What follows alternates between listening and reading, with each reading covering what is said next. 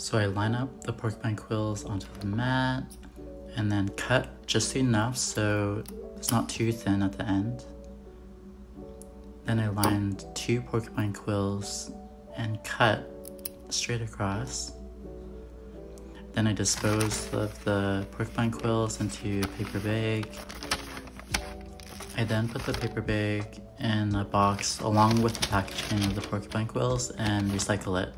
I get rid of the thin porcupine quills and the pointed ones because I find they split easier when threading.